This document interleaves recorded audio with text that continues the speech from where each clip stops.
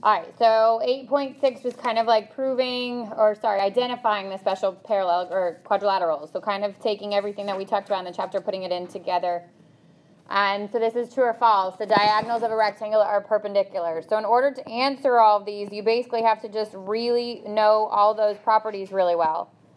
So is that true? Are the diagonals of a rectangle perpendicular? False. Okay. What are they? We know they're congruent, okay? So just be careful.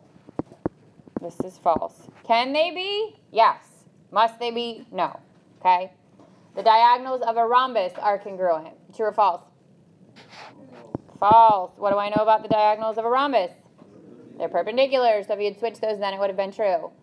Number 3 says one pair of opposite angles of a kite are congruent. True or false? True, okay? The two angles where the non-congruent sides meet, right? So if these are congruent and these are congruent, then this angle is congruent to this angle. On a kite, these angles can't be congruent because then it's a parallelogram, and a kite's not a parallelogram. Number 4 says give the most specific name for the quadrilateral and explain. So what information do you know about this quadrilateral based on the diagram? Chris?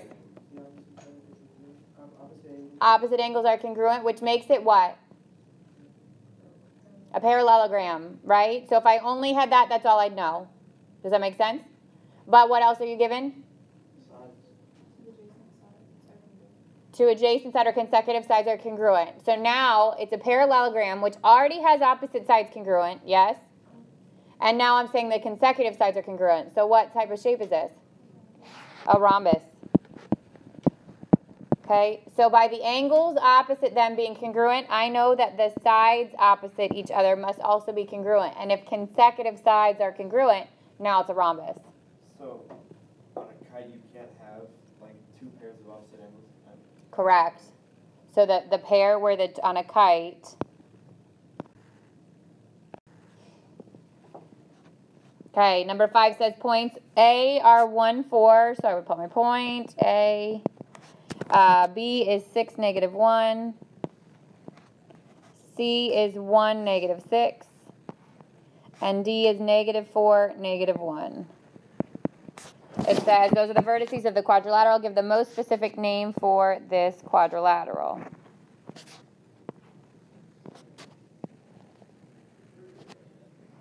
So I heard it looks like a square. Is that what you said, right? So how could I prove it's a square? What would have to be true in order for this to be a square? All the sides would have to be congruent. Right angles. And you'd have to have 4 right angles. Okay? How could I show that all the sides are congruent? No, that's going to show me that they're parallel. Distance. Okay, so I can do that. So I can use the distance formula, and I'd have to do it 3 times. I'd have to find the distance formula here, here, here, here. And none of these are horizontal or vertical, which would have made this step a little bit easier. So I'm going to do A, B first. So x2 minus x1 squared plus y2 minus y1 squared. I get 5 squared plus a -5 squared. 25 plus 25 square root of 50. So that's AB. And I don't need to simplify it because I'm using these to compare. If it asked me what the length was, then I would actually simplify that. So then I would do BC. So 1 minus 6 squared plus -6 minus a -1 becomes 1 squared. -5 squared plus -5 squared. 25 plus 25 square root of 50. So I already know that AB is congruent to BC. So again, there's a lot of different ways to do this. If I had proven that the opposite sides were parallel by using the slope, and I would have known it's already a parallelogram. And then the consecutive sides, I could have already shown this as a rhombus. Okay, so there's a couple different ways to do it. But we think more specifically this is a square. So I'm going to keep going. CD would be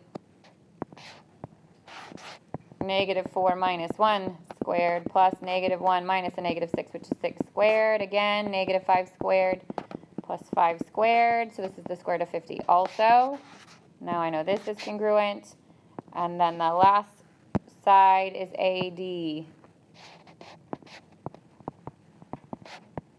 So negative 4 minus 1 squared plus negative 1 minus 4 squared, negative 5 squared plus negative 5 squared, and I'm back to square root 50.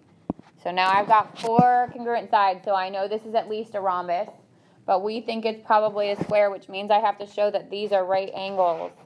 How can I show?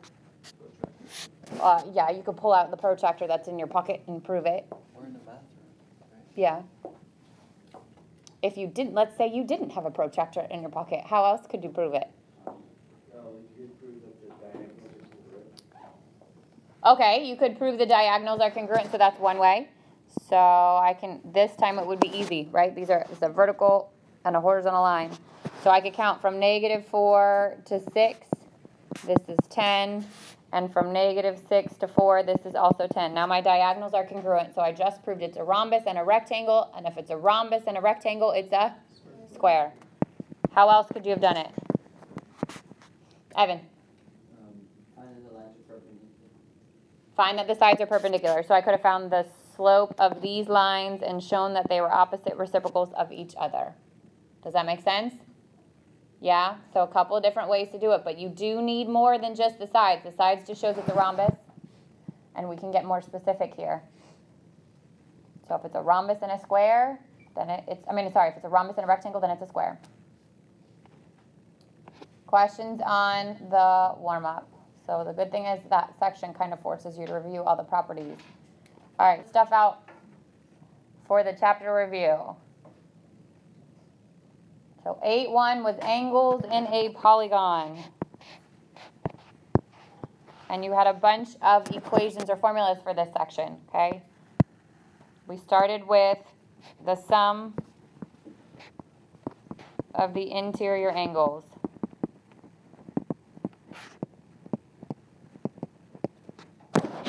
Which is what?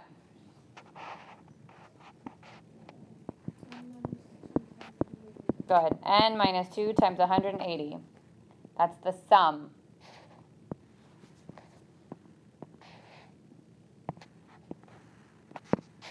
Then from that we could say each interior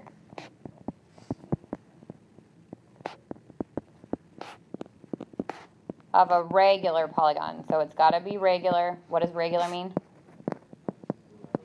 Equilateral and equiangular. So this is now n minus 2 times 180 divided by n.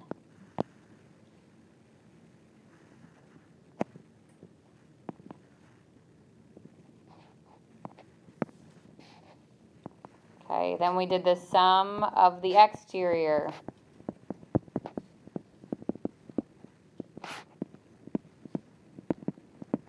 Which is what? 360, no matter how many sides.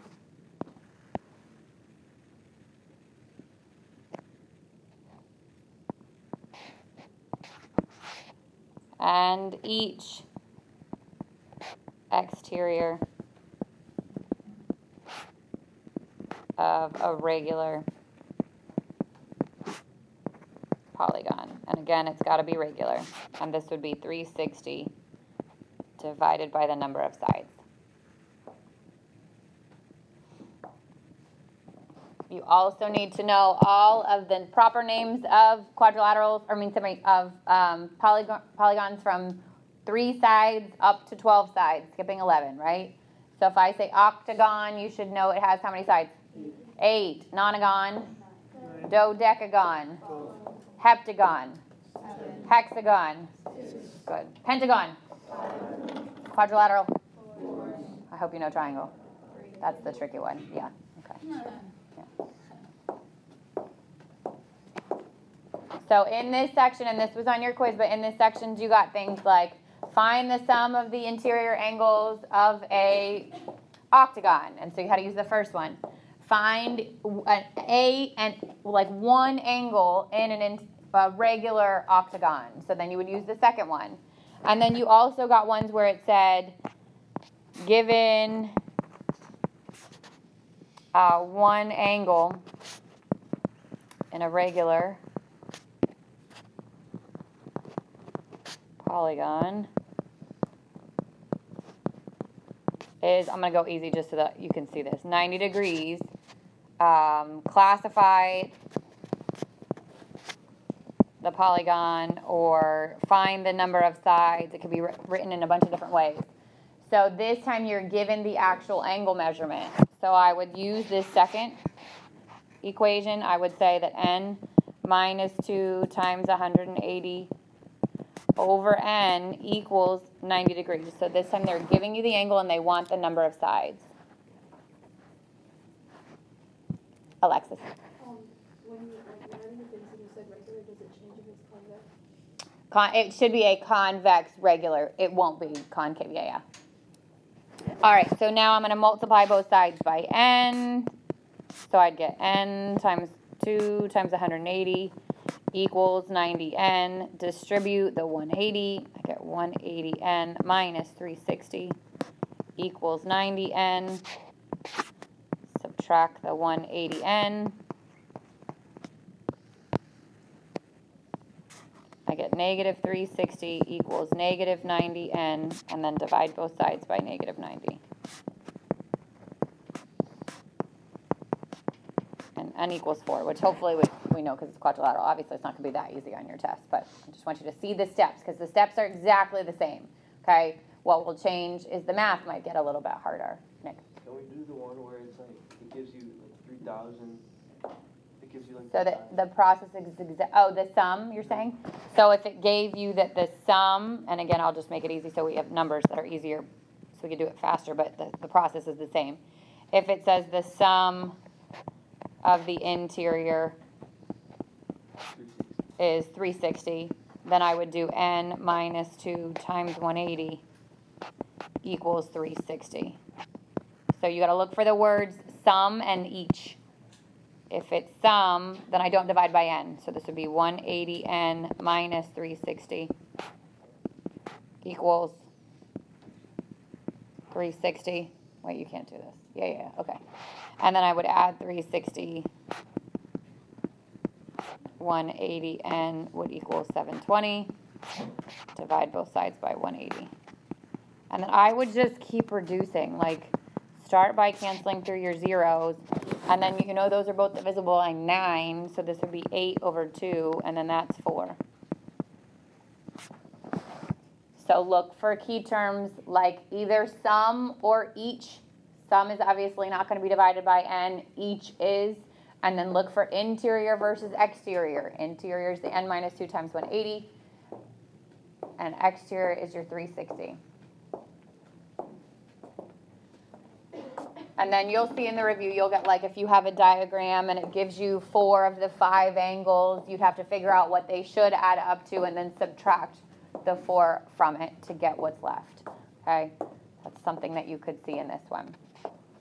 Some of it, and I know that it's tedious, I would do it again. Okay, so start with quadrilaterals. So what do we know about a quadrilateral?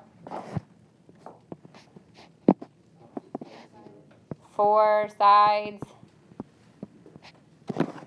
What else? There's one more thing you know.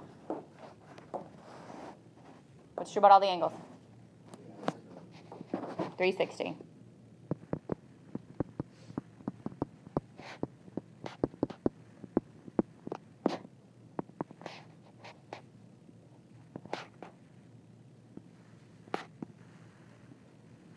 Okay, then we get to parallelograms. So what are the properties of parallelograms? And there's 5 of them. Good. Definition would be opposite sides parallel.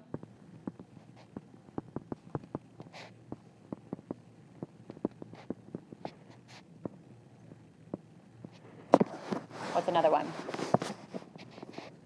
Opposite sides congruent.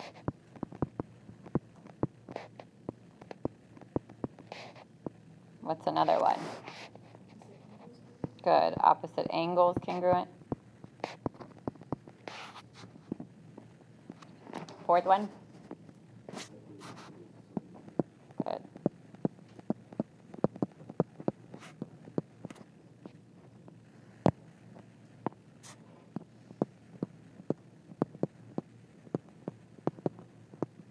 And the last one. Diagonals bisect each other.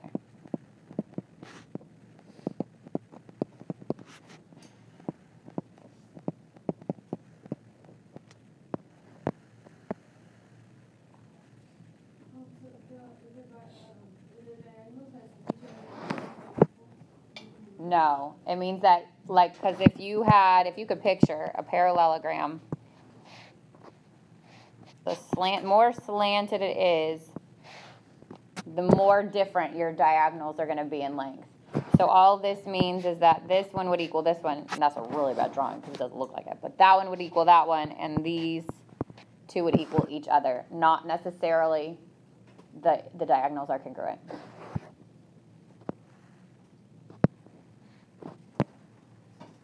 Okay, properties of a rhombus or rhombuses. For congruent sides.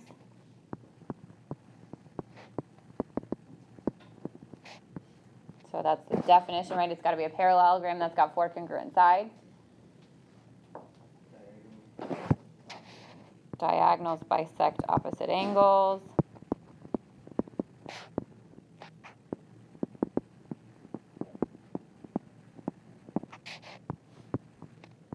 And there's one more. Good. God bless you. Diagonals are perpendicular. Plus all the stuff about about the parallelograms, right? So this stuff all trickles down. So obviously a rhombus has 4 sides. The interior angles would sum to 360. The opposite sides are parallel. The opposite sides are congruent. The opposite angles are congruent. The consecutive angles would be supplementary, and the diagonals bisect each other. And then you add the 4 sides are congruent, the diagonals bisect the opposite angles, and the diagonals are perpendicular. Okay, and then rectangles got cut off, but that said properties before I cut it off. Properties of a rectangle.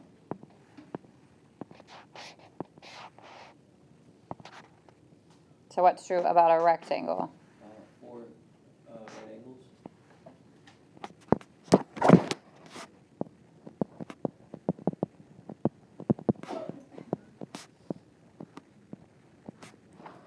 And? Good. Opposite sides are congruent. So that's true because it's a parallelogram, right? Diagonals are congruent. So all the stuff in parallelogram also trickles down into a rectangle. So all this stuff is true for this, all this stuff is true for this. And then what's true about a square?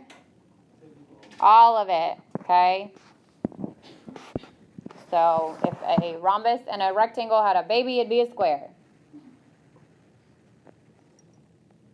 4 congruent sides, 4 right angles, diagonals that bisect opposite angles, diagonals are perpendicular, and diagonals are congruent.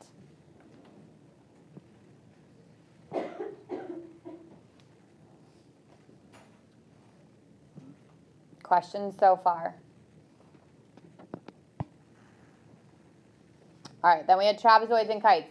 So if you notice, like by the coloring of it, the trapezoids and the kites still lie in the gray, which means they are still quadrilaterals, right? So they still have 4 sides and sum to 360 degrees, okay? But they do not overlap with parallelograms, which means none of the properties of parallelograms are going to automatically apply to trapezoids or kites, okay?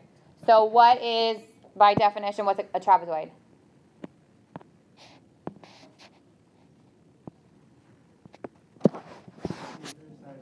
Good. Only one pair, or exactly one pair of sides, of opposite sides, sorry.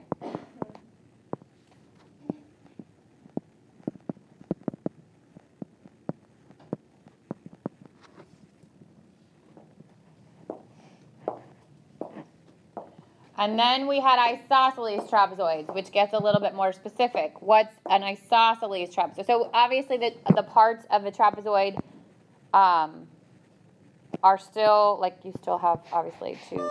All you've got is this. So if this is just a regular trapezoid, then you have the 1 pair of opposite sides, and then you've got these consecutive angles, because these are parallel lines, these consecutive angles here would be supplementary.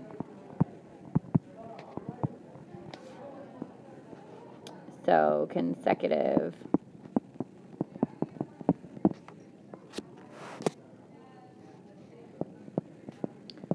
are supplementary, but only the ones along that one, only the ones that are along the parallel lines. So this angle here is not supplementary to that one.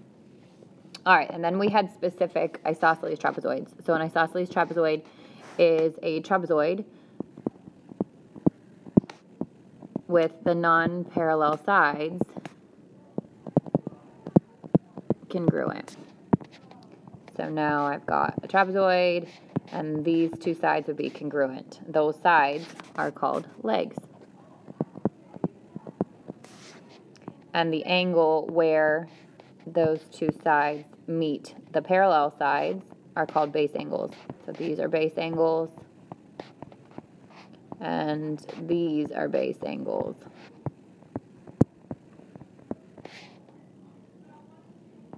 And the base angles are congruent.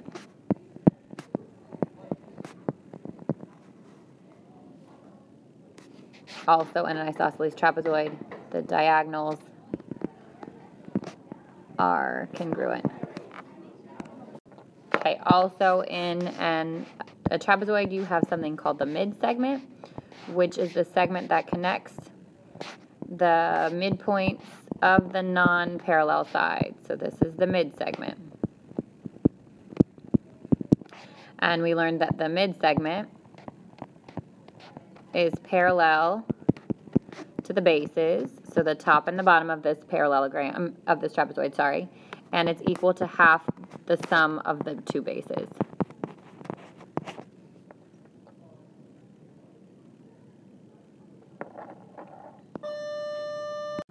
Okay, and then the last quadrilateral is a kite. So this has both pairs of consecutive sides.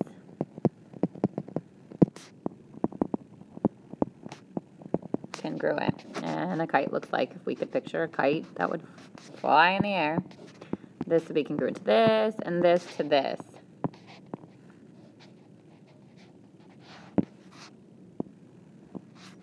And then we know from a kite that the diagonals are perpendicular.